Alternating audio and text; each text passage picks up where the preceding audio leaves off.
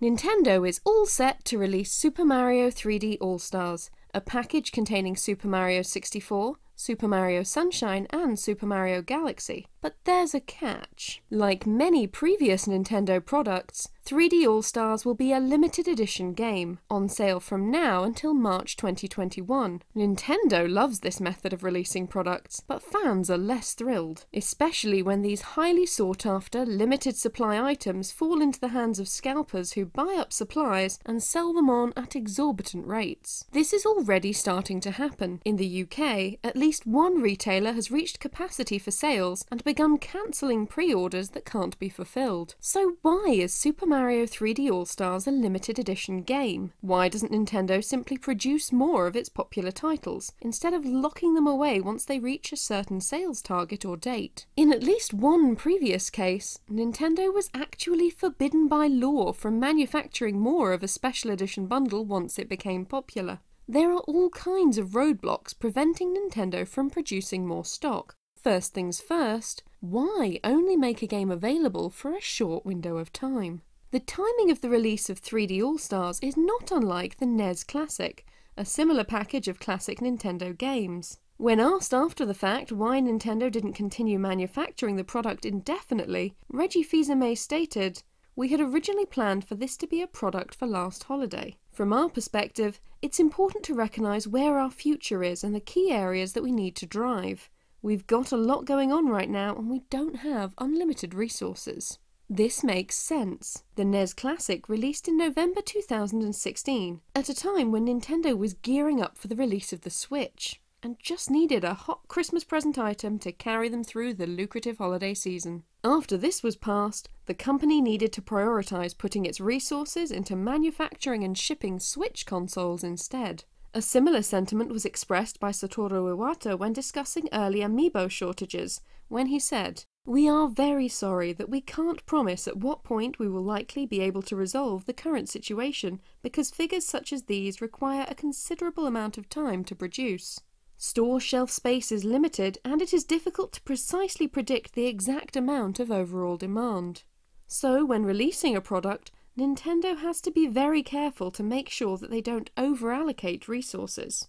Everything from production and shipping costs to even the amount of space a product will take up on store shelves can affect a company's bottom line. Overestimate the demand for a product, and Nintendo can be left with situations like the early years of the 3DS and the Wii U, where sales simply don't match up with demand. So, Nintendo will choose to make a game like Super Mario 3D All-Stars Limited Edition, available only for a short time, so that the company will be able to guarantee that they'll sell their entire stock. Under the current climate, because 2020 is that kind of year, Nintendo's manufacturing and distribution has been severely hindered. As such, the company needs to be more shrewd than ever in making stock decisions. A temporary, limited print run for a game allows the company a quick win over the holiday season, but won't overstay its welcome should Nintendo come up with another plan for these classic games in 2021 or beyond. Considering the popularity of the game though, and the massive amounts of pre-orders that 3D All-Stars has received, why doesn't Nintendo simply extend the game's availability further into next year? After all, the company happily did this with the NES Classic when that proved popular. The NES Classic, though, was never formally labelled as a limited edition game. Nintendo's lawyers get very antsy when the company considers extending the availability of something they've previously insisted will only be available for a short time.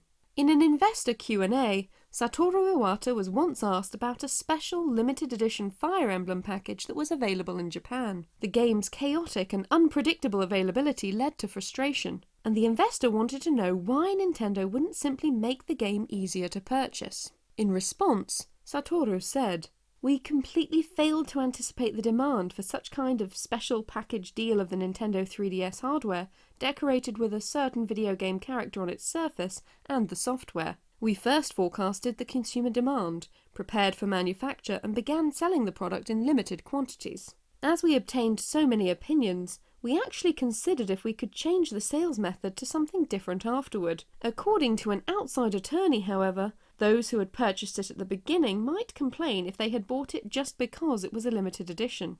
and this would certainly be likely to break the Japanese law for preventing unjustifiable extra or unexpected benefit and misleading representation.